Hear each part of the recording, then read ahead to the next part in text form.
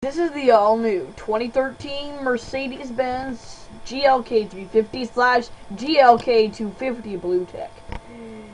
Well, to be honest, is there going to be a redesign for this one? No idea. I have no idea because I don't look up to this too much. But this right here, as you can see, is the 4MATIC version. So as it'll be containing Mercedes-Benz own Blue Tech, which means it'll contain more fuel efficiency and possibly more features. So yeah, thanks for watching. And here's the GK250 Blue Tech. And thanks for watching. We're wrapping up our show coverage. So yeah.